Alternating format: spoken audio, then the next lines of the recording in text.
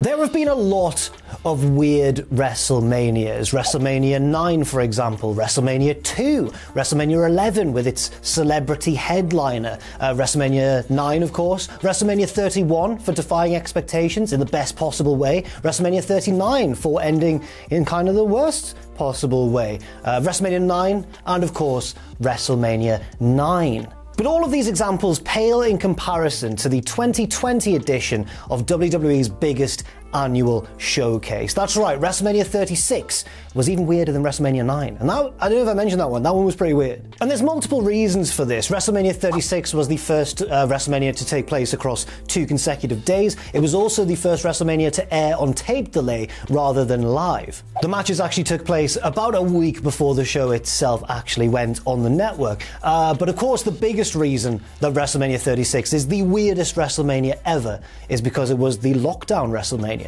Yes, that's right. Instead of taking the maybe more logical step of delaying WrestleMania until a more appropriate later date, WWE plowed ahead and held their biggest show of the year in an empty performance center. I think enough time's passed now in the past 4 years where, yes, we might remember the main events or big, shocking match results or whatever, but there's a lot of stuff having watched this show back that I completely forgot about. If you're anything like me, I think you might enjoy this bumper-length edition of Weirdest Episodes as a little bit of a strange look back at one of the biggest curiosities, one of the biggest oddities in WWE pay-per-view history. And if you're maybe a newer fan of wrestling or you're unfamiliar with what happened, you're in for a very bizarre time. I'm Jack from Cultaholic, and this is Weirdest Episodes. Hit that intro, Luke.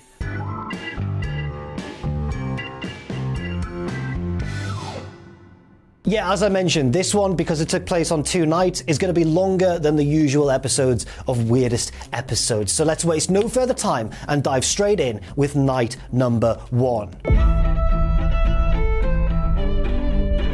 It's April 2020, the world is in the process of ending, and here to save the day is WWE. And who better to welcome us to the show than our guiding light in these dark times, our guardian angel, Stephanie McMahon.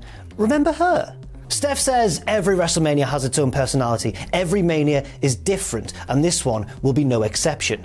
And she's not wrong. She also says that, in quite self-aggrandizing fashion, the WWE is here to offer a message of hope, persistence, resilience, and all that sort of stuff. So let's all just take a lesson from that. Let's remember that when we see Rob Gronkowski on our screens in a few moments' time, because no matter how dark we might have been feeling in 2020, if we just push through and persevere and show resilience, we too could one day become 24/7 champion. Now we throw to a video package, kind of a montage of previous editions of people singing America the Beautiful, which traditionally opens WrestleMania, from sea to shining sea. And then we're into, remember that pirate hype video? In case you don't remember, WrestleMania 36 was going to take place in Tampa, Florida, and therefore it was going to have a pirate theme, the Tampa Bay Buccaneers and all of that. When that got cancelled, we were deprived of the pirate ship part of the set, which thankfully appeared the following year at WrestleMania 37. But in 2020, WWE just kept the theme anyway. It's got a narrator who's like, you might remember this, like a sarcastic Jack Sparrow impersonator. Sorry, Captain Jack Sparrow, of course. But even though he's meant to be doing Jack Sparrow, I think he comes across a little bit kind of like the character Wheatley from Portal 2. Sick gaming reference, Jack. Yes, come on. I'm one of you guys now.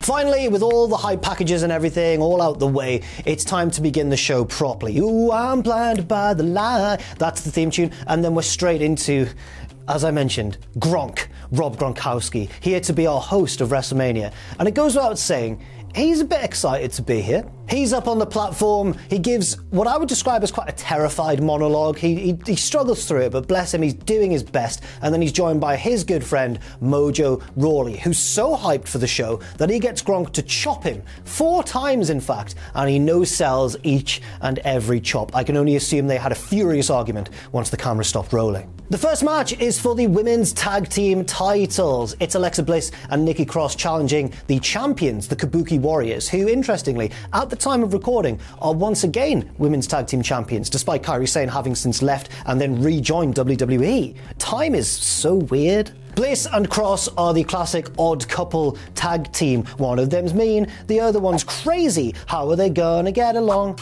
Up in the balcony, Mojo and Gronk are like, woo, yeah, women, come on. Well, I don't think that's what they're going for, but it's almost sort of how it comes across. And the story early on here is that the champions are not taking the challenges seriously at all. They're dancing for ages before the opening bell. Kyrie messes with Bliss's hair. They're being very cocky. And while they're healing it up and talking a lot of trash to each other and that sort of stuff, it reminds me that without a crowd, wrestling suddenly becomes a lot more childlike, a lot more pantomime-y. They're not really saying full sentences or even sometimes real words, kind of just making noises, going like, oh, grr, oh. And you could argue that this is a bad thing because it's too silly or too childish, but again, wrestling is for children sometimes. And I think it's got a certain charm to it as well. Like, this is the very root, the very fabric of professional wrestling. Heroes versus villains. And if the silly noises enhance that, then so be it. There's not much to report in terms of the action early on. It's the traditional match format. The heels are dominating and the babyfaces are bravely making their comeback. Eventually, though, we do get our first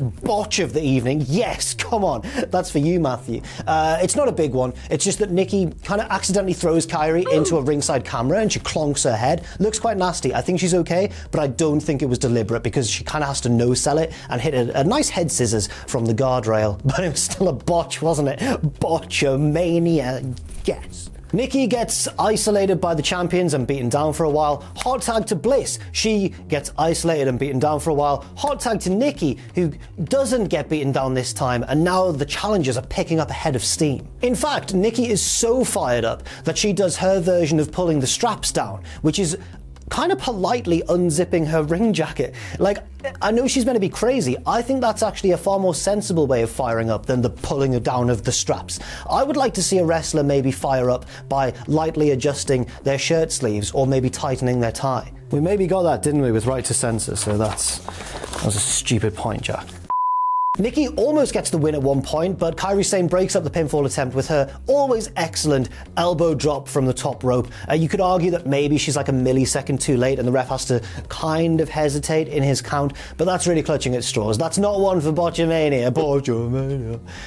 Matthew's my legitimate friend in real life. I don't know why I'm doing this. Everybody hits their signature moves on each other and takes a bit of a breather on the canvas. When they all get back to their feet, though, the champions hit a modified doomsday device on Nikki Cross. This is 1987 Jim Crockett stuff. This is All Japan in the early 90s. This is wrestling.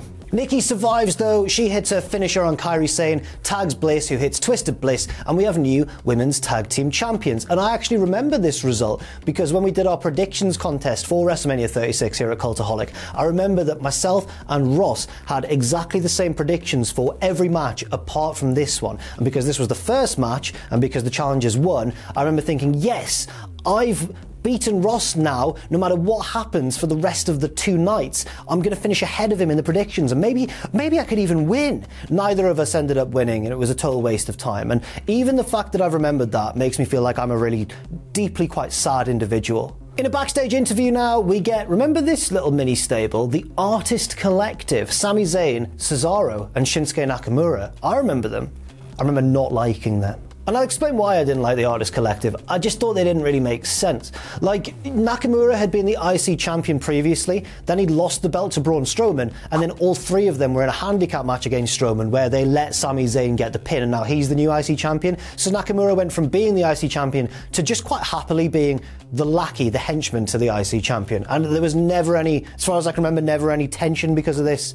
It was kind of lazy storytelling in my respected opinion. So yeah, Shinsuke was just fine with it, and I thought that made them a really pathetic stable. In fact, from now on, let's just call them the Pathetic Boys. That's a good name for the Pathetic Boys is good, I will admit. Anyway, the point of the interview is that Sami Zayn is not worried about defending the belt later on tonight against Daniel Bryan of all people, because the Pathetic Boys always have a plan. He'll be walking out of WrestleMania still the IC champion. The interview ends and we are on to our second match of the evening, Baron Corbin, or King Corbin, excuse me, versus Elias. Corbin comes out first, gets on the mic and reminds us that basically, wait, why is he using a mic? There's nobody... okay. But anyway, Corbin reminds us that this match probably isn't even going to take place, because a couple of weeks ago, and he shows footage of this on the Tron, Elias got knocked off the platform, the Gronk balcony, by Corbin and landed on the concrete below. We didn't see the landing, but I trust WWE. I think that was a real bump. Corbin wants the referee to raise his hand, count out Elias, and declare him the winner of the match by forfeit.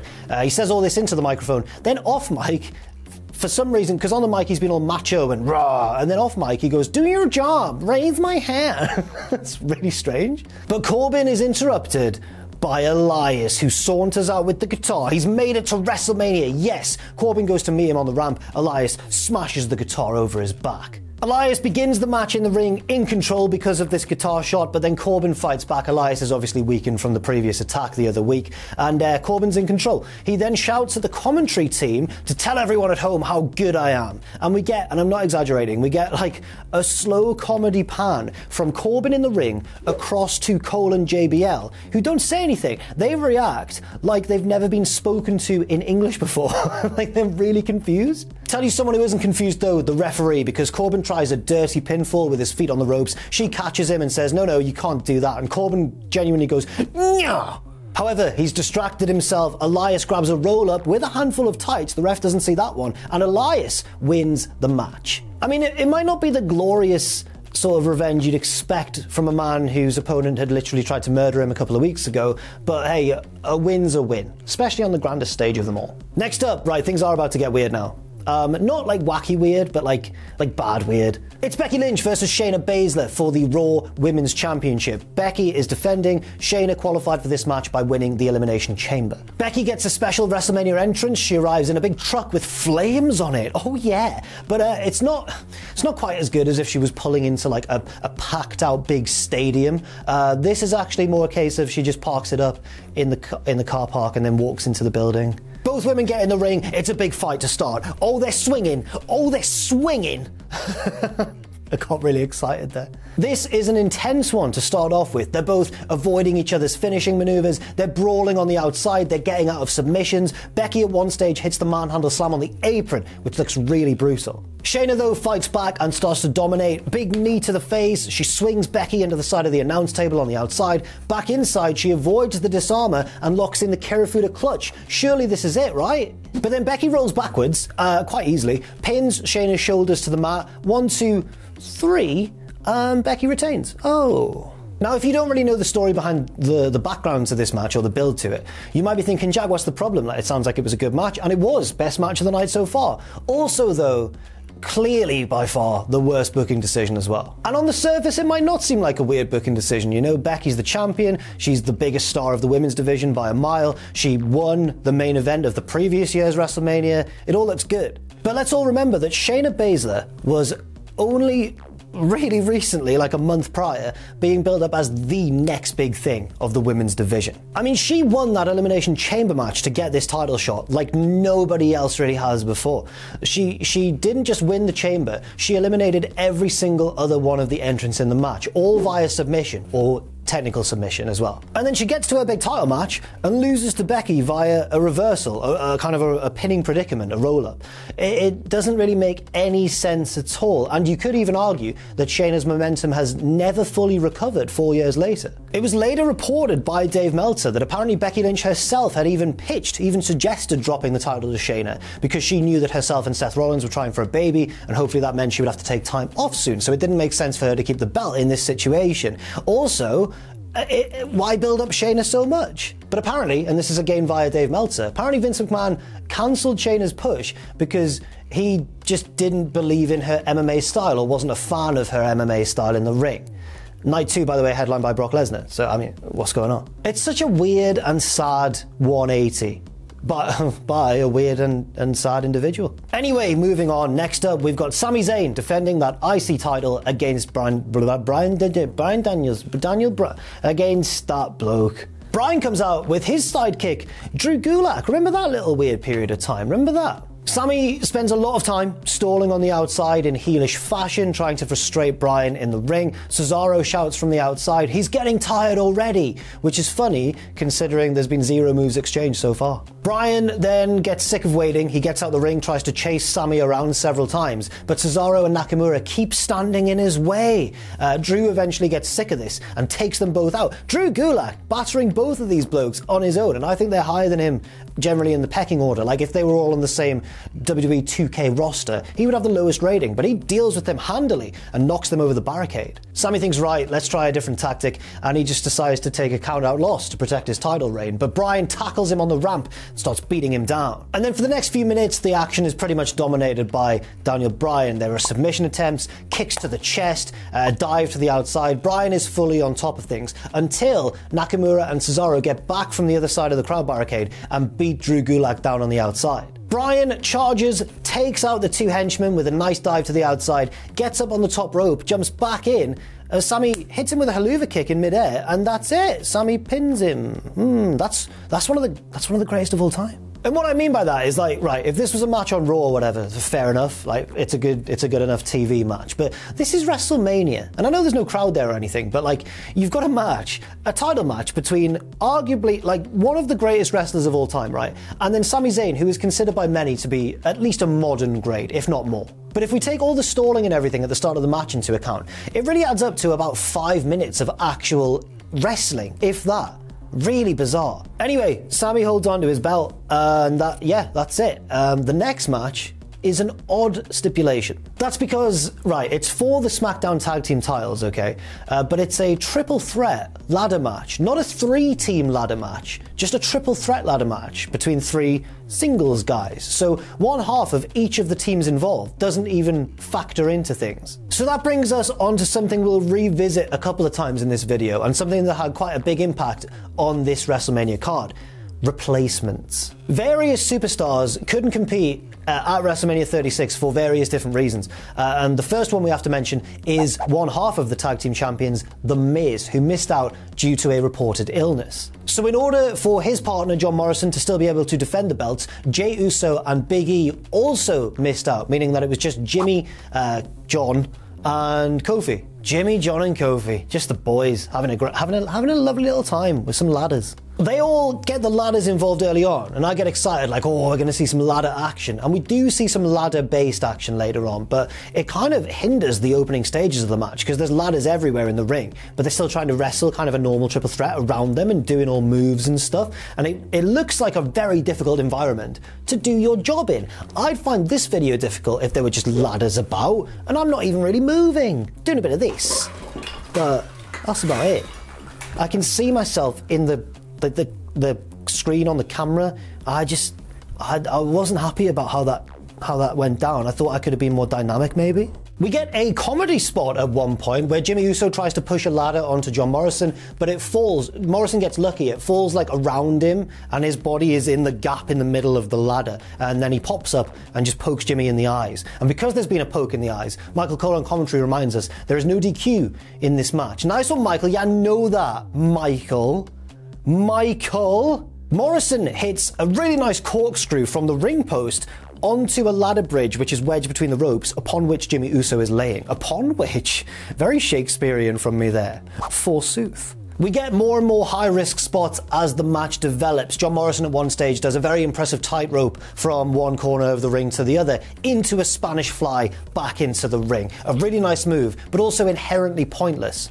And that's okay. Now we get a bit of lockdown era trickery, guys. Call me Angela Lansbury, because I've spotted something a little bit suspicious. John Morrison pushes Jimmy Uso off a ladder all the way to the floor down on the outside. A terrifying bump, but hang on, because just like Elias previously, we don't see Jimmy land. And then when the camera finally does reveal Jimmy, his body is pointing in the opposite direction to that which he left the ladder pointing in. So it's almost as if they had some sort of crash mat or padding device there, which they then sneakily removed before the next shot. I don't know.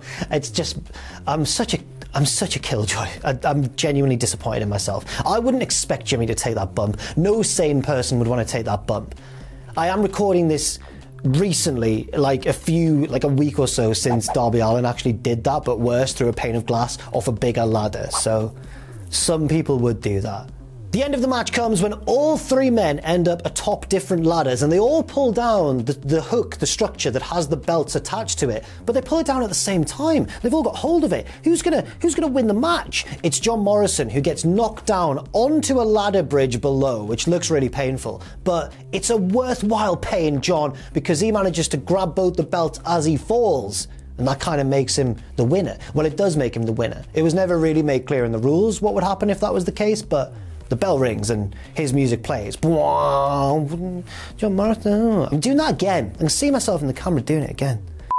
Next up, a singles match between Seth Rollins and Kevin Owens, a feud built around the fact that Kevin Owens is still searching for and is yet to really have a big WrestleMania moment. Rollins is in his heel persona here, the Monday Night Messiah, and in the hype package we see that he's been bragging to Kevin, saying, "You've not had a WrestleMania moment, I've had so many, I'm really good when it's WrestleMania." Like, he cashed in at the end of WrestleMania 31, he beat Triple H at WrestleMania 33. Owens hasn't really had that yet, unless you count sharing the ring and losing to a team involving Shane McMahon, which Kevin Owens did do at WrestleMania 34. So he's got that, you know? The match begins and Kev is in control early on because he is the angrier of the two, and that's how fighting works. Seth, though, assumes control of the bout with a really gnarly Falcon Arrow on the apron. Ouch. Kevin Owens loves apron bumps, doesn't he? Giving them and receiving them. It's the hardest part of the ring. He needs to sort out his priorities. Bit of Ron Weasley there from me. We get a lot of trash talk from Seth throughout this match, by the way. But it's like that weird WWE branded trash talk. Like, instead of saying, "F you, I'm gonna batter you, mate," which wouldn't go down too well, it is that WWE branded trash talk. It goes too far the other way, where Seth's saying, like, "You thought you were gonna be the one to burn it down at WrestleMania, Kevin?" Because you gotta get the catchphrases in there, man. We get a few reversals down the stretch, both men avoiding each other's signature moves, like Owens avoids the stomp, Rollins counters the stunner attempt, but Owens does get a very near pinfall off the pop-up powerbomb, which I've mimed helpfully for you there. That's what it looks like, yeah? Rollins doesn't like the way that this match is panning out, and the next time the action spills to the outside, he takes the cheap way out, clocking Owens with the ring bell and depriving him of a big WrestleMania moment. The ref goes, "Ring the bell!" and Rollins has to sort of hand it to the timekeeper stood there looking and probably feeling a little bit awkward. I would have as well. Rollins goes to leave and Owens, exhausted but still battling bravely, gets on the microphone and says, "No, Seth, it's not going down like that." And he successfully provokes Rollins into restarting the match under a no DQ stipulation. You might think, why would Seth agree to that? This isn't a good idea for him. I'll tell you why he agreed to it, because Owens provoked him by calling him the one thing you do not call another WWE superstar. That's right, he called him a little bitch. Oh, a little bitch. I freaked myself out big time. I'm so sorry. Seth is in control straight away, beating Owens down with the ring steps and a steel chair, but then Owens fights back by clocking him with the ring bell, the very same ring bell that Seth used on him before. It's drama, it's poetry, it's literature. Seth is laid out on the announce table. Owens scales all the way to the top of the WrestleMania sign and leaps off with a genuinely terrifying senton, which connects and looks awesome. It's actually way more scary than I remembered it being 4 years ago, and I don't know why I would have thought it wasn't scary. I was like, wow, hang on, I don't remember it being that terrifying, but it really was, and he nailed it, so fair play. Back in the ring, Seth does the only option still available to him. He begs for mercy, like a little bitch.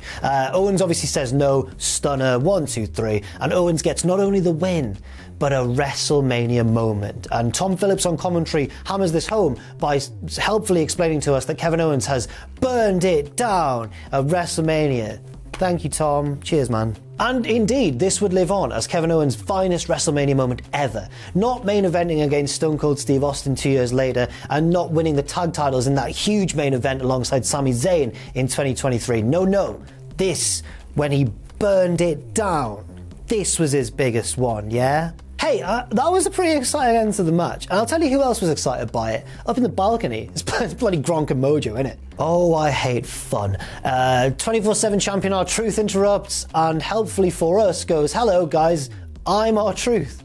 Thank you, Truth, and we're all aware. Truth says, and I quote, he is so paranoid about being 24/7 champion, he can't even enjoy his life. He can't even go to picnics or church, which I think probably are the two things we all most enjoy, aren't they? Picnics and church. Oh, picnics and church. Sounds like the world's tamest rap duo. Truth asks Gronk and Mojo to please keep things quiet, keep it down, so that nobody knows that he's here with the 24/7 title, which he has to defend 24/7, obviously, it's in the name. Truth says all of this and begs them to be quiet while speaking directly into a microphone. I want to include that as like a weird thing on this episode, like a silly accident, but it's our Truth who's kind of immune to any of that because his character just does wacky things, so I'm really frustrated, I can't quite criticize them for that. Now Gronk thinks, actually, you know what, I quite fancy winning that belt, and he hits Truth with a devastating 4-0. Luke, can you find a good screenshot of Gronk doing this? It's like look at that, and the lean is crazy. Now look, let's make no mistake about it, Rob Gronkowski would eat me alive if he wanted to. He's like 6'5", probably a legitimate 250 plus pounds. So I was even more surprised to see him throwing strikes from the Jenna Maraska school of wrestling. Gronk makes the cover, but Mojo, his best friend in the whole world, apart from Tom Brady, drags him off and makes the cover himself to become 24/7 champion. Oh, Mojo, you've ruined the party. Next up, a backstage interview with Paul Heyman, who is hyping a match on night 2, the main event in fact. He says there is no way that Drew McIntyre is going to beat Brock Lesnar because Drew is, and I quote, a big bitch wannabe. Oh, Paul, that's so catty. Oh, now we've reached the penultimate match of night 1 of WrestleMania 36, the match that was originally supposed to be Goldberg versus Roman Reigns, but Roman missed out on this year's WrestleMania, understandably so, because of his medical history. So instead we get Goldberg defending the Universal Championship against Braun Strowman. Now, I don't have any problems with Braun Strowman replacing Roman Reigns here. Fair play to him, in fact, for stepping up at such short notice. But how on earth did Goldberg become Universal Champion again in 2020? Now then.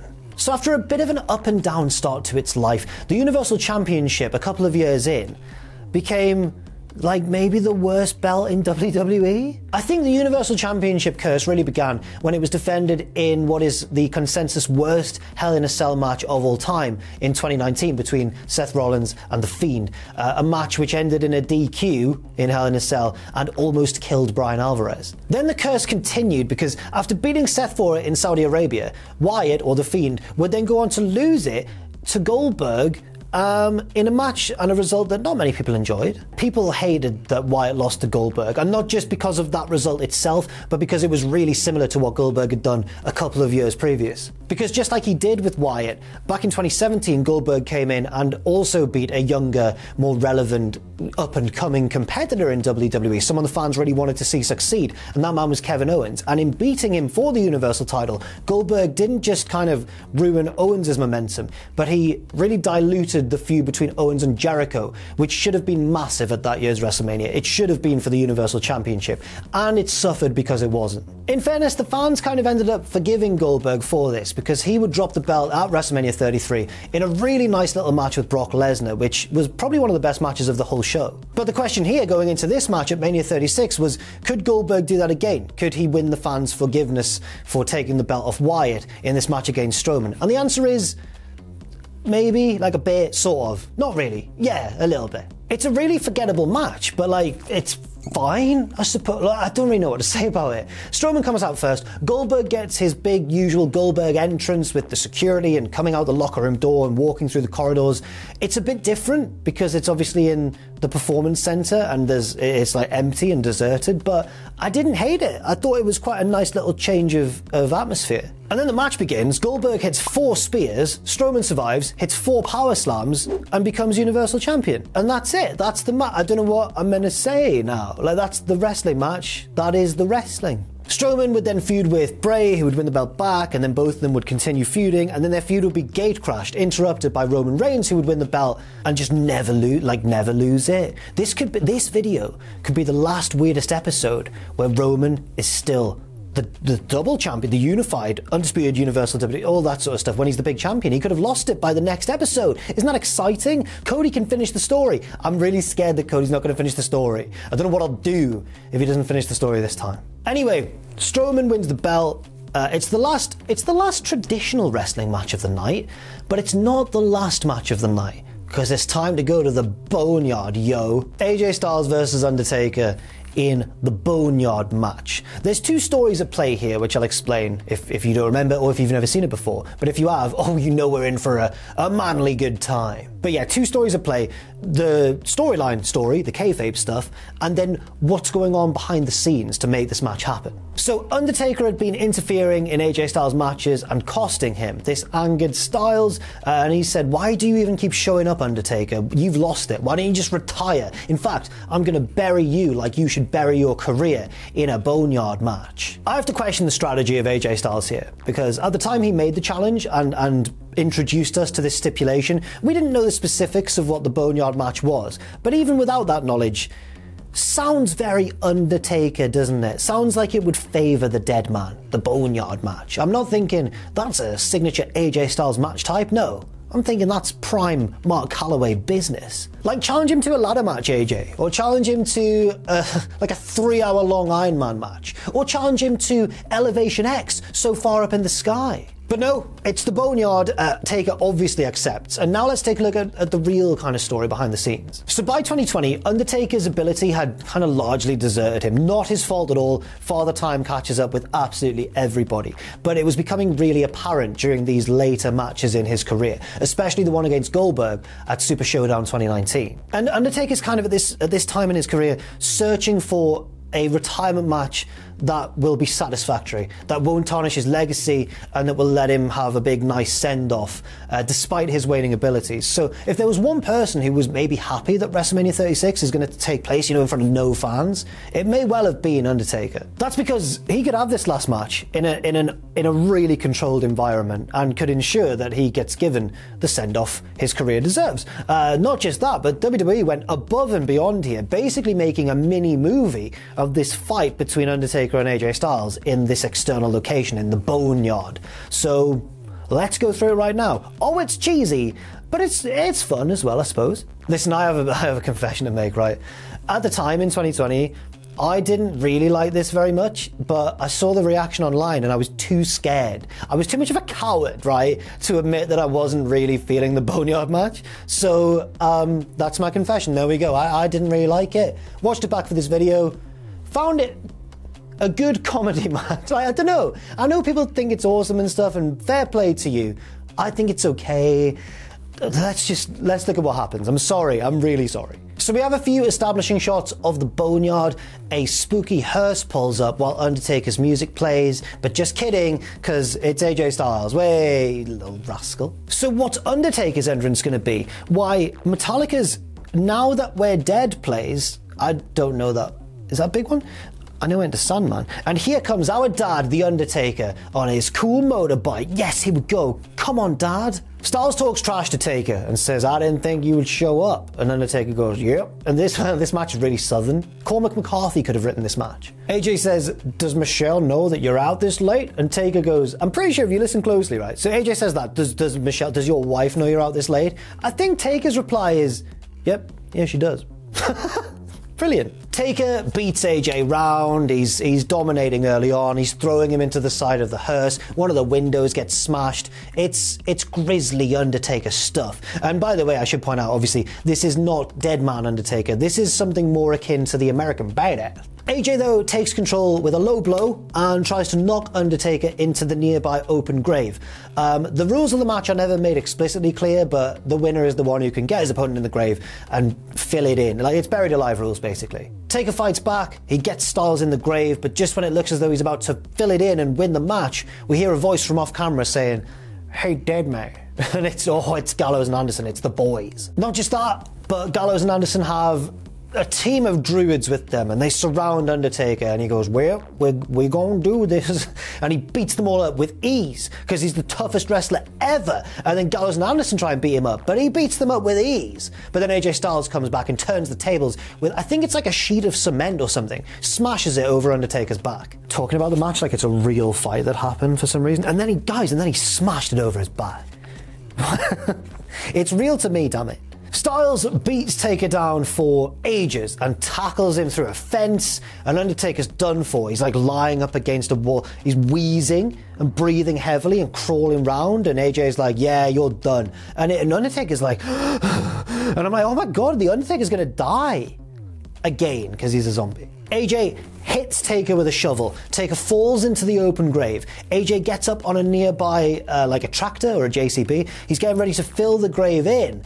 But then he forgets one crucial thing. He should have read the scouting report on Undertaker, because as we all know, Taker is magical and has somehow teleported behind him in the tractor. AJ runs away, climbing a ladder onto a nearby rooftop. Undertaker follows him and summons fire. Gallows and Anderson also climb up to try and help AJ.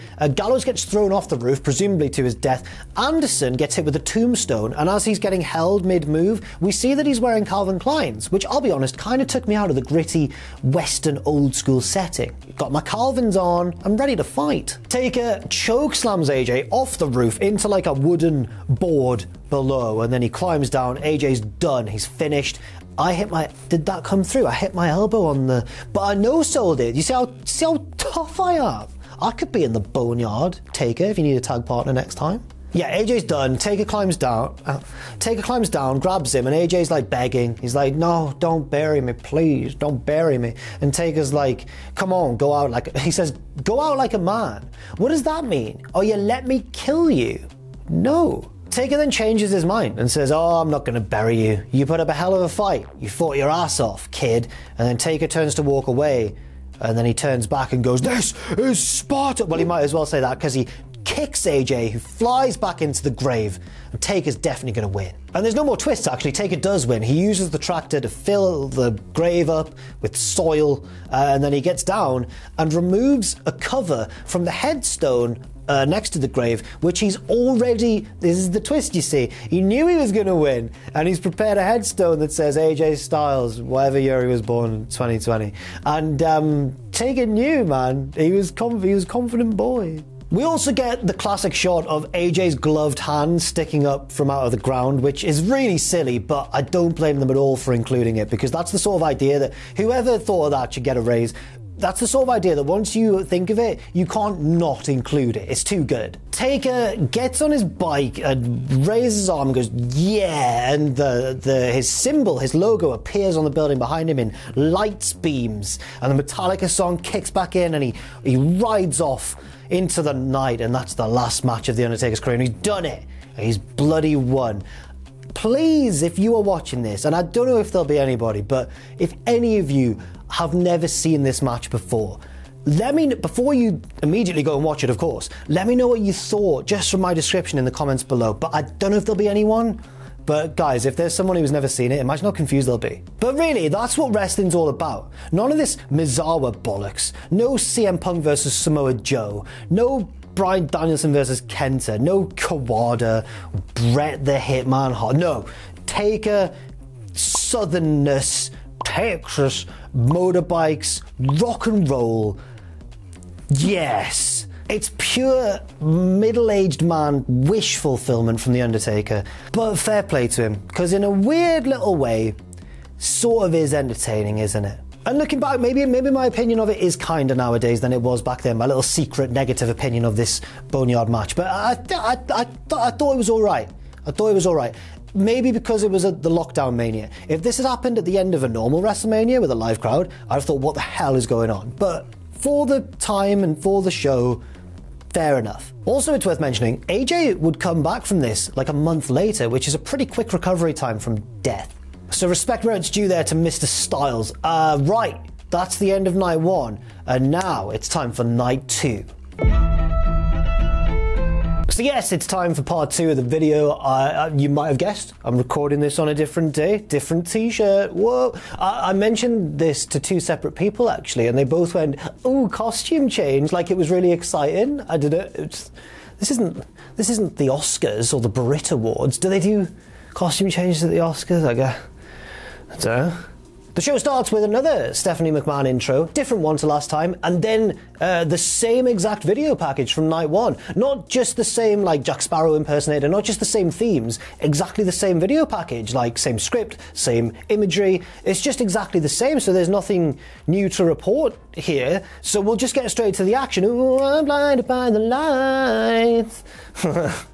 Elongated that last note far too much. Here's Gronk with another hype host intro from the platform form, and we're straight into our first match, which is for the NXT Women's Championship. Rhea Ripley, the champion, defending against the Royal Rumble winner, Charlotte Flair. Charlotte challenging, unconventionally, the NXT champion. Very interesting. Charlotte is outwitting Rhea early on. She's ducking her grapple attempt, she's targeting the knee, she's even taunting her, saying, "This is your women's champion, NXT?" And you might be thinking, well, yes, that's a classic storytelling device. That's really good. We're setting up Rhea overcoming this more experienced opponent of hers who's being really arrogant and cocky. And that's a good story. And I agree with you. That would have been nice. Rhea goes for the riptide early on, gets it as well, and Charlotte kicks out, but it's still quite a surprise to see it so early on in the match. And this leads to Rhea being on top for a while, but the wily veteran Charlotte works her way back into it, and again, she's just relentless with the trash talk. "You're rubbish, you, Rhea," is what she's is the gist of what she's saying. And the match settles into this sort of back and forth rhythm. It's quite a long match as well, about 20 minutes long. You've got Charlotte kind of being on top of the action, but Rhea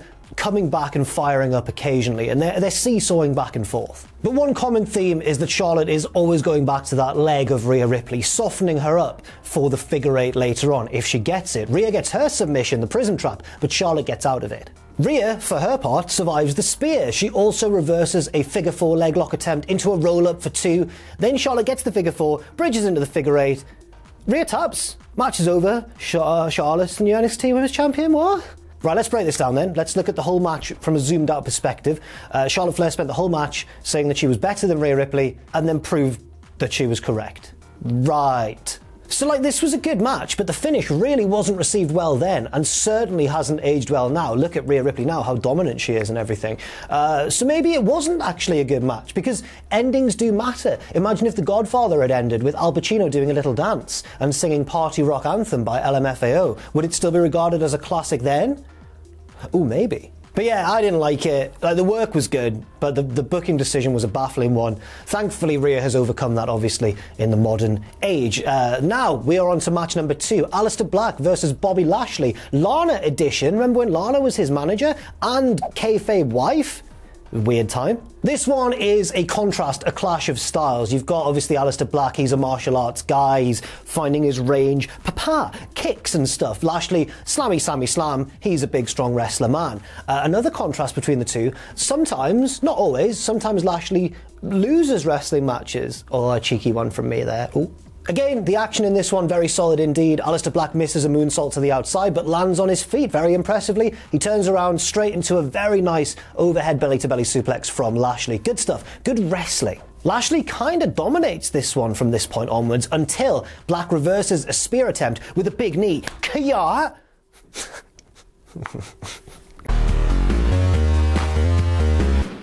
From there, Aleister Black's just on a roll. He nails the moonsault this time. Back in the ring, does his drop-down leg sweepy, very low to the ground kind of thing. But Lashley fights back into it, sets him up for the Dominator.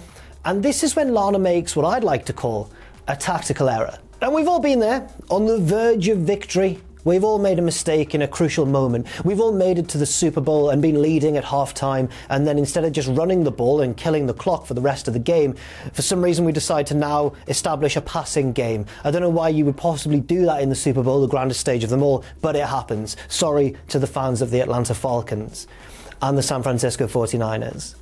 And the Seattle Seahawks, kind of. That was slightly different circumstances. Look at me. Look at my NFL knowledge. Call me Jackie National Football League. That's my new name. Anyway, back to Lana. She gets on the apron. Bobby's got Aleister Black beat. He's got him up for the Dominator. Lana goes, no. She's really shouting a lot as well. She's really angry for some reason. She's like, no, no, no, no, no. Spare him, spare him, spare him. Lashley does what she says. He drops Aleister Black to the canvas, sets up instead for the spear, inevitably runs straight into the Black Mass. 1, 2, 3. Aleister Black wins. Lana has cost Lashley the match. And I don't mind this on the surface. Yeah, obviously the story they're trying to tell here is that Lana has cost Bobby Lashley the match, and it's going to lead to them parting ways at some point in the near future. But here, I think it just made them look really stupid. Lana looks really stupid for suggesting this. Lashley looks really stupid for going along with her recommendation, because it doesn't make any sense. Why is she so against him hitting the Dominator and then the spear, for example? What a revolutionary idea. But no, she's like, not that move, this one. And it just led to an instant defeat. Anyway, they end up getting divorced. Not in real life, but story. Oh, I've just remembered that news. Oh, Backstage, Kayla is interviewing Sasha Banks and the reigning SmackDown Women's Champion Bayley, who is defending her title against 4 other women later on. One of them, Sasha. Bayley says everyone's overreacting, they're still best friends, nothing's going to come between them in this match and it's all going to be fine. Then Kayla does, I think, an excellent bit of journalism here, because Bayley storms off, Sasha's about to leave with her, but Kayla goes, no, 1 second, Sasha, let me just get your thoughts on this individually. I'm like, that is journalism 101, Kayla, yes, journalist of the show. But Sasha doesn't really give an answer. She's kind of just all vague, and she says, we'll just have to wait and see what happens. Ooh, building intrigue, nice. So, night 2, apart from that initial booking decision, quite sensible. Oh, and the Lana stuff. Okay, the start of things is good on night 2 so far, but not the end. Kind of like this sentence. Johnny Caruso's up on the platform interviewing Gronk. He's jiving, he's moving, he's pumping his fist. Does he ever stop? Like, Gronk, calm down. Seriously, mate. Gronk says, you know what, Charlie? I've won 3 major titles in my life, and you know what, that's all in the past, because tonight I wouldn't mind becoming 24/7 champion by end of the tonight. By end of the tonight. That's word for word what he said. By end of the tonight. And you might think, oh, Jag, you're being harsh. He's not, he's not a wrestler. He's not used to, cutting promos. This wasn't live. That means this was the best take they could possibly get. By end of the tonight. Next up, I mean, come on, one of the best stories ever told in wrestling. I don't even think I'm joking. Otis versus Dolph Ziggler for the love of Mandy Rose. Unbelievable scenes, really good. I'll give you a quick little recap of the storyline in case you weren't watching at the time. If you weren't, you are in for a treat.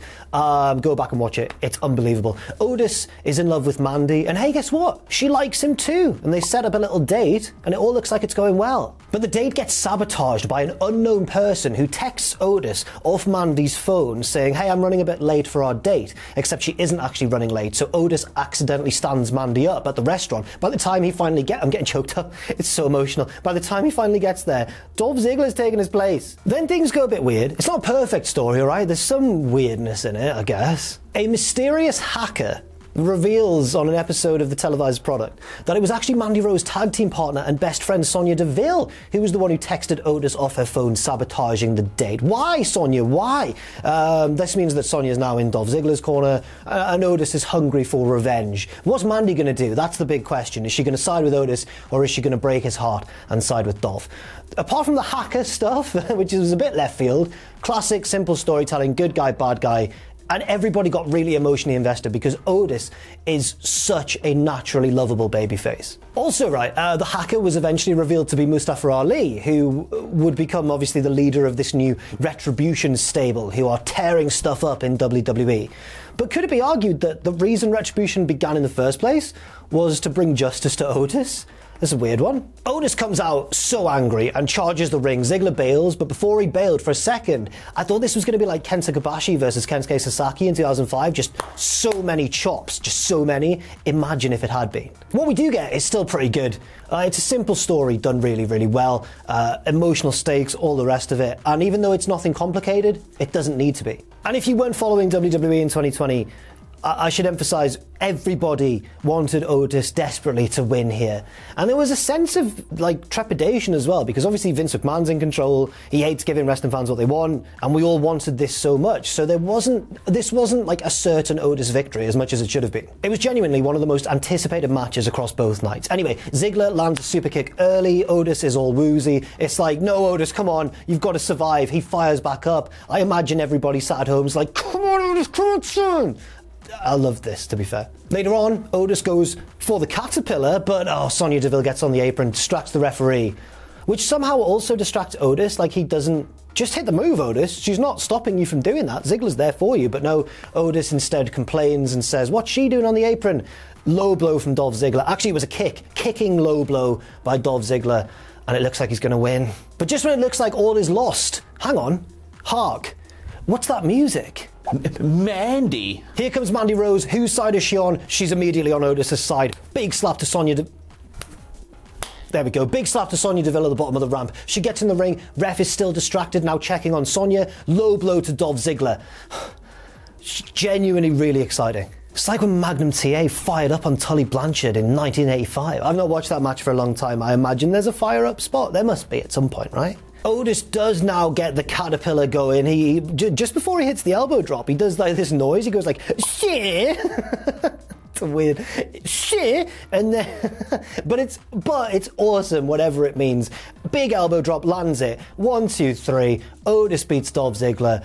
It's the happiest of endings. He and Mandy share a lovely little kissy-wissy, and honestly, if there's any moment of WrestleMania 36 that deserved a live crowd, apart from maybe the main event of Night 2, which we'll talk about later on, but if there was any other moment, oh, it was this one. This would have been amazing with a live audience. Now we're going from a match that was just a lovely, simple, uncomplicated piece of perfection to kind of the opposite. So we're going from a lovely glass of ice cool lemonade on a hot summer's day, just what you need, to a match that was like a massive hot Sunday roast dinner on a hot summer's day.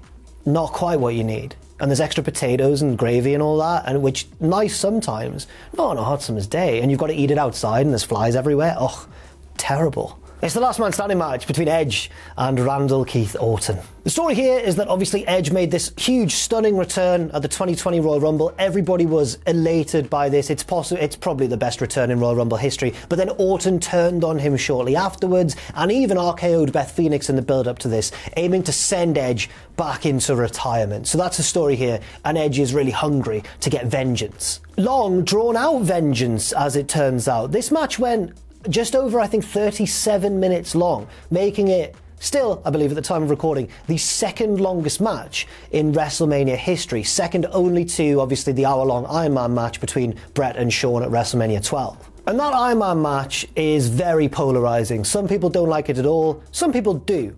I don't know many people who are fans of this last man standing match. Edge comes out first, Orton's music hits, but he doesn't come out because he's a slippery snake. Edge is like, where is he? He's obviously behind him. Randy slides in the ring, RKO, and we start the match off with, out of nowhere, a finishing maneuver. And we actually see in the replay that Randall got himself to ringside by disguising as a cameraman. Oh, delightfully devilish, Seymour. Edge gets slowly to his feet, but he's woozy. He misses a wild right hand. Another RKO instantly. And remember, this is last man standing rules. And Edge looks like he might lose already, but he just beats the count. Orton blasts Edge with a camera, knocking him into the crowd barricade. I was going to say the front row, but obviously no crowd. He beats the count again, and they brawl into the backstage area of the Performance Center. They really do, for a long time, do this also. They fight into the gym, where Orton chokes Edge with a, I don't even know what it is. It's like a pull down. Is it for pull downs? Is it for tricep stuff? It's for your muscles. It's for some of your muscles. Orton chokes Edge with that. Orton then picks up a plate from a nearby barbell. He's about to use it, but Edge kicks it into him and takes control of the match. And this is where we get a really common theme of this match, which is a lot of selling, a lot of lying around, a lot of grunting and panting.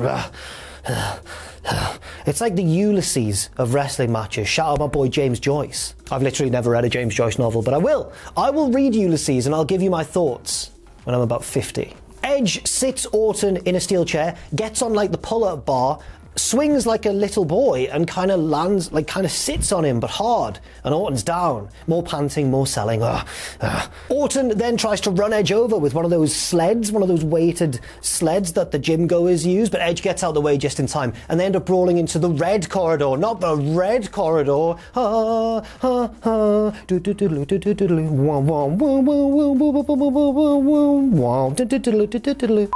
Eventually, they end up brawling into like a big boardroom, like a big meeting room. Edge lays Orton on the big long table in the middle, then notices there's like a grate above holding the lights, and he gets on it. And I've no doubt that this did hurt and was tricky to do, but it was kind of unintentionally funny at the same time. Edge clings onto it like a scuzzy 80s Spider-Man, and then drops just a little way, just a little elbow drop. Again, no doubt that it hurt. It did look a bit silly. And the match is going on and on and on. It's starting to drag. So long, in fact, that I've had to change my t-shirt again because the match is so long. That was a joke suggested by Luke, the editor of this video, of course. And I've accepted that suggestion because it's a good joke. It refers to the match that I'm talking about. And it makes sense. You know, it's a traditional gag. Whereas my jokes kind of often go like, and just sort of peter out towards the end. I don't know. Anyway, Edge and Orton keep brawling, they end up in the interview bit of the venue. Orton finds a bottle of water and just goes, splish, and it's really hot. At this point, I noticed the vibe's a bit weird, right? It's a bit muted, and I noticed that maybe a big part of that is that the announce team are treating it kind of like a golf tournament. They're like, yes, and now we see Edge and Orton arrive at this part of the venue. Oh, Edge is setting up for a move, and now Orton's countered that there. Very good. Anyway, they end up in the warehouse part of the venue, and Edge climbs up a scaffold up to a little platform and puts Randy through a table with a big elbow drop. Yeah. They head up onto a pickup truck. Orton hits the draping DDT onto like the flatbed bit of the truck, and in the background we get a lovely shot here of a bigger production truck, like a massive 18-wheeler in the background with the NXT logo plastered all across it. A kind of ironic reminder of what we could be watching instead. We are wild and young. That's, I mention it all the time, best theme tune in the business ever. Bring it back. They head up onto the big truck, the NXT truck, right on the roof of it. Edge is set up for the punt kick by Randy, but he counters it into a spear. Yes, wild and young. Edge goes for another spear, but this time Randy counters it with an RKO out of nowhere, wild and young. Randy fetches a pair of chairs and he's setting Edge up for that concerto. He goes for it, but Edge is up and grabs him in a choke and chokes the Viper out and lays him down onto one of the chairs, picks up the other one, right? He's setting up for the concerto. He looks at Randy, cries, I guess to boost his attack, like a growl in Pokemon, and then hits the concerto, and that's finally the end of the match. Edge wins. Now, the way I've laid the match out there might sound quite exciting because I've mentioned like all the high spots, all the big moments, right? But you've got to remember that this was glued together by miles and miles of just walk over here, right hand, bang your head into the thing. Oh, you've beat the count at 9. Right hand, bang your...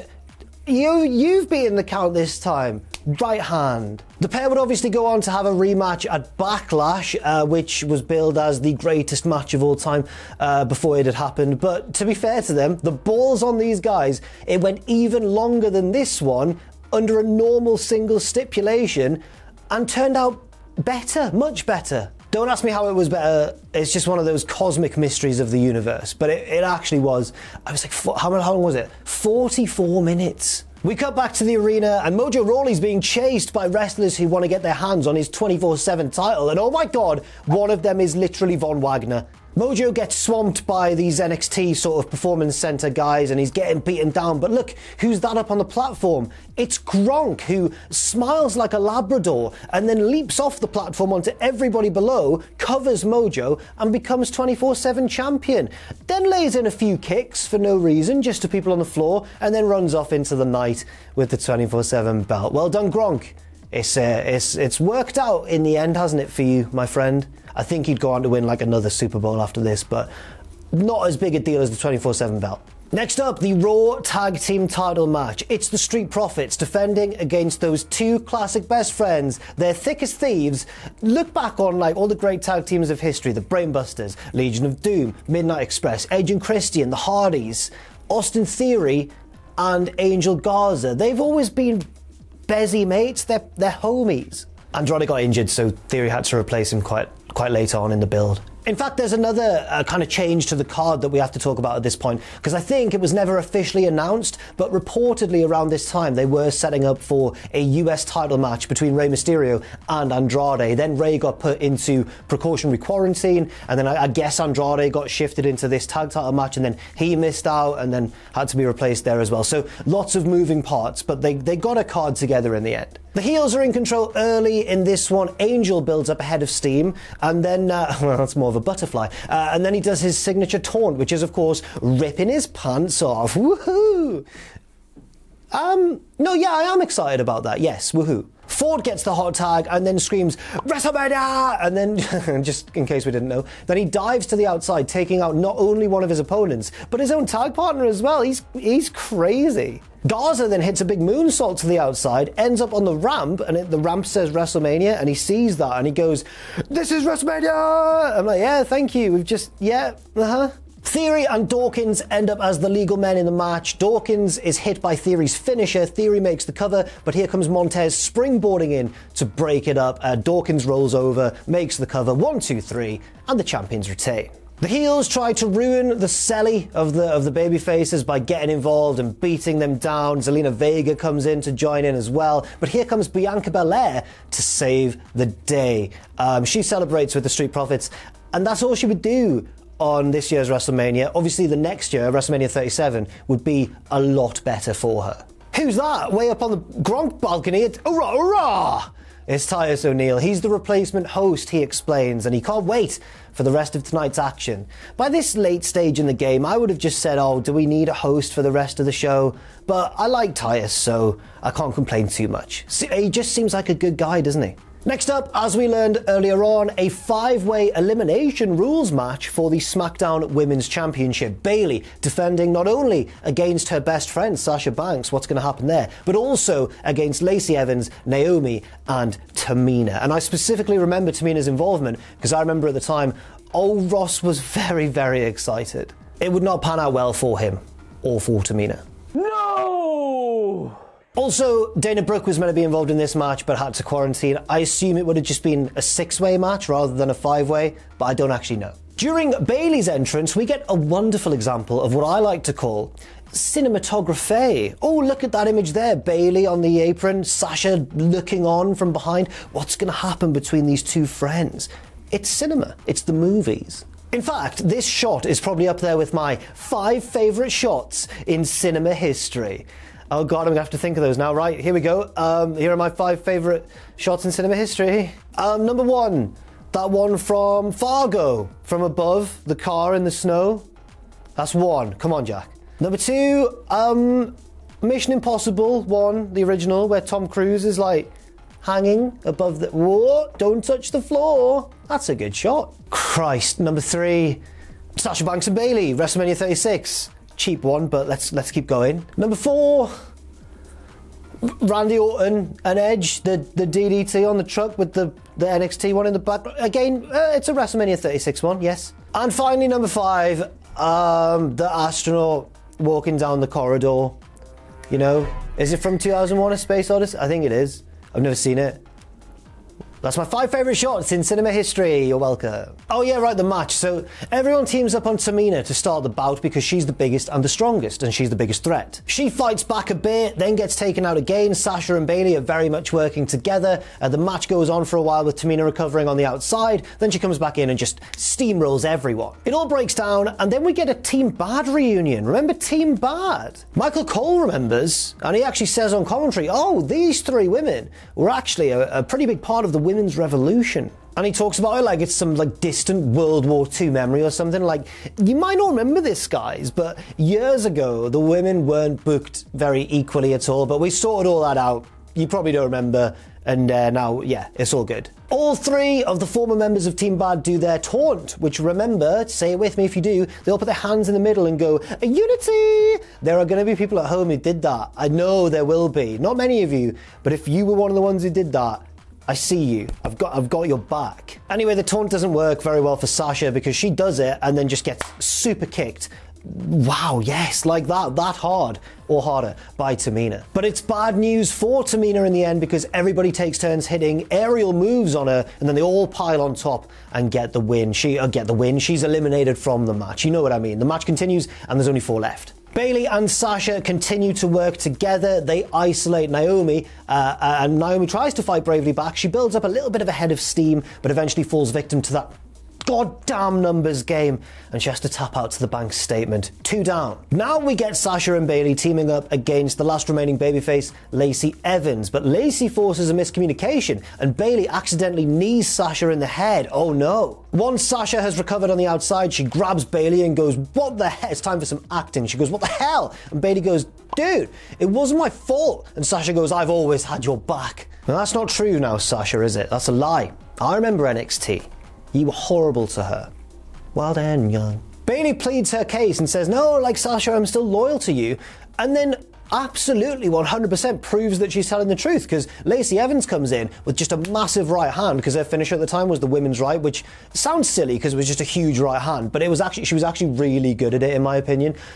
Bayley shoves Sasha out the way, so Lacey kind of cunningly just does it again, and this time clocks Sasha, pins her, and it's down to Lacey and Bayley. Now we're into the final stage of the match. Bayley ties Lacey to the tag rope in one of the corners so she can beat her down for a while. Doesn't last forever, but Lacey gets free. It was still quite a nice, I think, a unique heel spot in the match. Lacey fights back, but then Sasha comes back in. She's already been eliminated, but I guess there's no DQs in a multi-woman match, even if it is elimination rules and we're down to the last two. I kind of agree with the ref's call, I suppose. Anyway, Sasha hits I'm treating it like it's real. It's obviously not. Sasha hits the bank statement, and Lacey is at a severe disadvantage now. Bayley hits the rose plant, pins Lacey, and retains the SmackDown Women's title. And after the seeds were sown for what was seemingly the most obvious breakup angle I've ever seen, they didn't turn on each other. So that was genuinely a shocking twist. They would break up later on down the line. Anyway, the next match, it's time for the Firefly Funhouse match between the Fiend, Bray Wyatt, and John Cena. And like the Boneyard match on night one, this is a cinematic match, and I do prefer this one.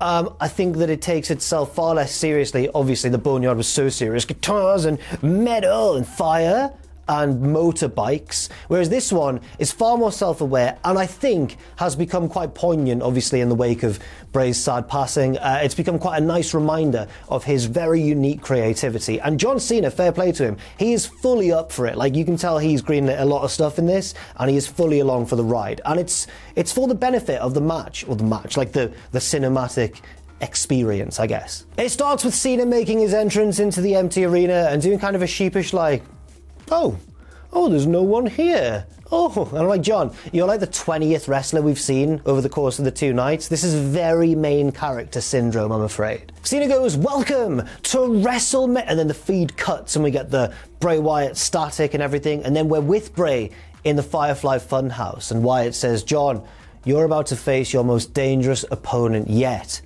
Yourself. And this is going to be like an examination of Cena's inner psyche. We cut to Cena in a dark room where he is confronted by the Vince McMahon puppet, which has devil horns. It's aged very uncomfortably, yes. But thankfully the puppet doesn't feature too heavily in this whole thing. The puppet asks Cena if he has enough ruthless aggression, and now we get a recreation of Cena's kind of infamous moment on SmackDown where he was an unknown and he came out and confronted Kurt Angle, except Bray is playing the role of Kurt. He's cutting his promo word for word. Cena is playing obviously the role of himself, but in old attire. And we even get the SmackDown fist. Huge pop for that. Cena keeps trying to slap Bray and say, he goes ruthless aggression like he did to Kurt and tries to slap him. Bray just keeps ducking it. He ducks it so many times that at one point he even sings to Cena and goes, you can look, but you can't touch. Obviously, Cena's ex being Nikki Bella. This, I think, happened quite soon after their breakup. And I remember at the time when he said it, Bray, I remember going like, whoa, like I was quite taken aback. Alone in my bedroom at home, like many of us. But still, I was like, oh. Cena chases Bray out of the arena, and now we cut to the 80s. We get Saturday Night's Main Event intro, that's playing.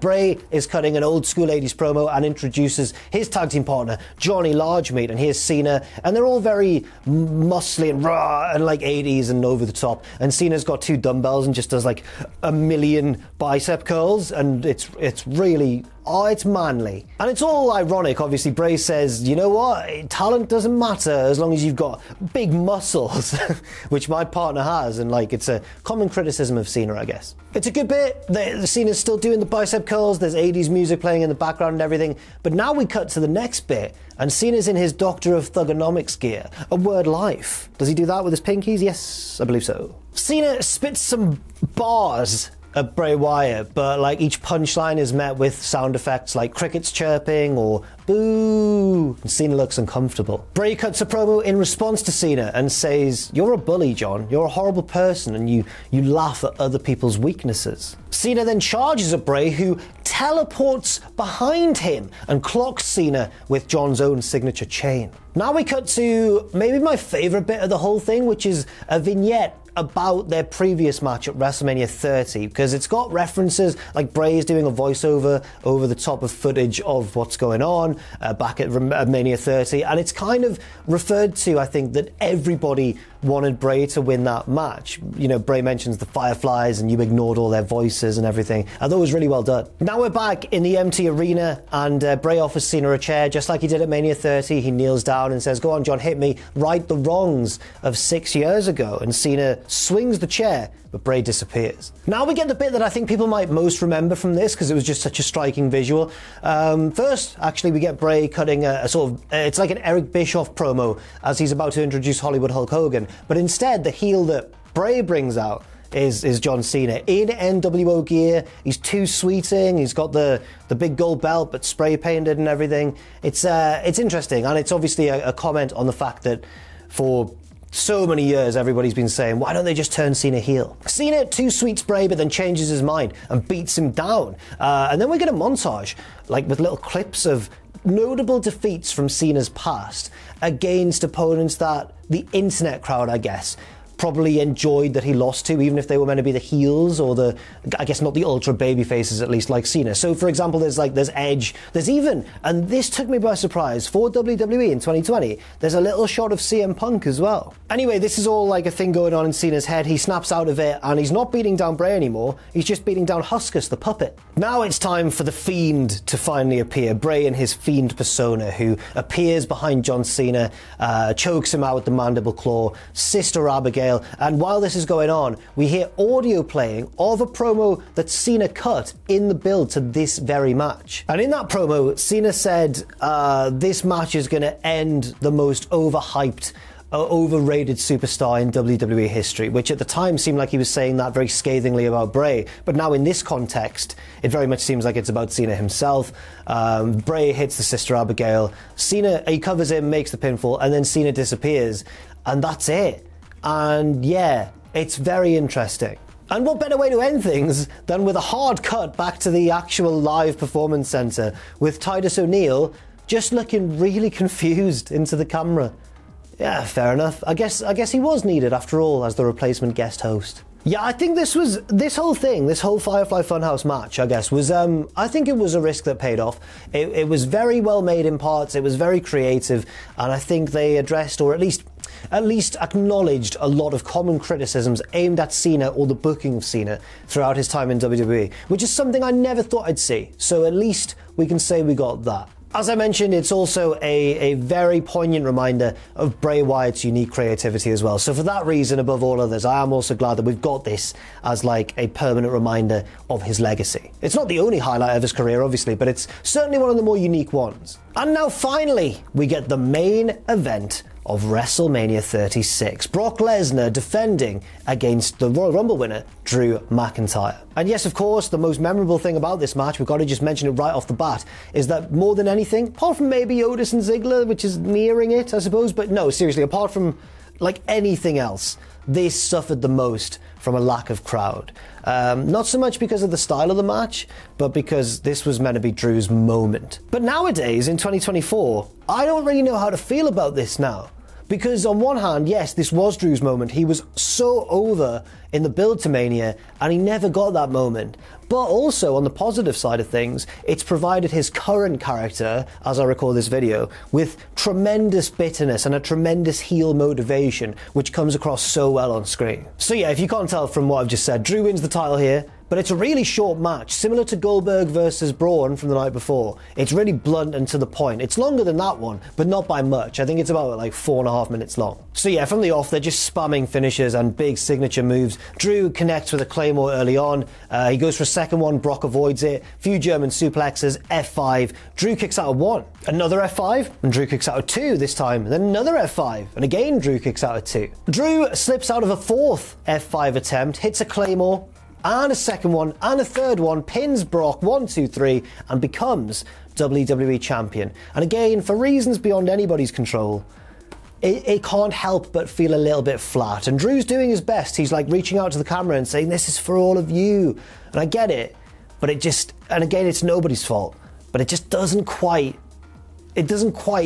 become what it should be as a moment. But hey, he tried his best, and I think that might sum WrestleMania 36 up as like a microcosm of the whole show. A strangely hollow feeling that you can't ever quite fully block out of your brain, but they made the most of what they had. I mean, it's something we'll likely never see again in our lifetime, so on that side of things, I am kind of morbidly, curiously glad that it happened in a weird way, that we got to see what a Mania would look like with zero attendance. But on the other hand, it is very much something that I never want to see happen ever again. So yeah, that's it. Thank you, thank you for watching. Oh! And we'd learn later on Raw that there was a dark match after the show at WrestleMania 36, of course, because we'd learn that of all people, The Big Show would come out and challenge Drew to an immediate title shot. Drew obviously won that. And we'd later see that match in full, but like, can you imagine if Big Show had won? Like, seriously. Maybe that's a good way to cap it off, by mentioning a match that aired after the show that we didn't even see, and which actually was a longer match than the real main event of WrestleMania 36. That was weird, and this was a weird show. Thank you very much for watching this video. I've been Jack from Cultaholic. Thank you to Luke on the edit as always, and I hope you've enjoyed this bumper-length edition of Weirdest Episodes. Enjoy WrestleMania 40 if you're watching this beforehand, and leave your thoughts and opinions in that comment section down below. Thanks once again, and I'll see you very soon.